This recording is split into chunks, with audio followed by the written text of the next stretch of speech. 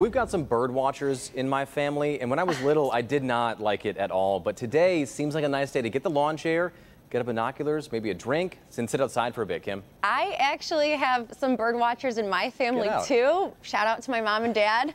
And speaking of birds, Paul.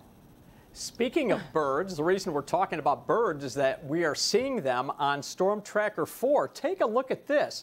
Now, this is not uncommon. We do see this in the summer, but I put 3 X's there where we have large colonies of birds that come to roost at night, and then when it's dawn, those birds wake up and they fly out in all directions. So notice those rings that develop. Those are the huge colonies of birds waking up. They fly out in all directions. That's why you see a ring. And we meteorologists have a name for this. They're called roost rings. It's a very common radar signature when you have clear skies and the radar is in a higher sensitivity mode. So isn't that cool? You're seeing massive flocks of birds. I think it's some kind of raptor, by the way.